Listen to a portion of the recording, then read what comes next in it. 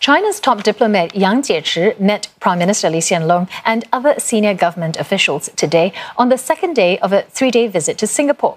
Mr. Yang is a member of the Chinese Communist Party's decision-making Politburo and heads the office for the party's Foreign Affairs Commission. His trip marks 3 decades of diplomatic relations between the two countries. Mr. Li called Singapore ties with China substantial and multi-faceted, adding that the two countries can progress further in a post-COVID world by working with each other as well as other countries.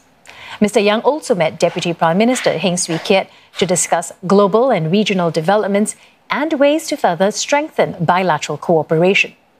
In a meeting with Foreign Affairs Minister Vivian Balakrishnan, the pair witnessed a check for a charity project kick-started by the Singaporean community in China to support poverty alleviation in Chongqing. And later in the day, Senior Minister Hsien brought Mr. Yang for a stroll along Singapore River and hosted him to lunch.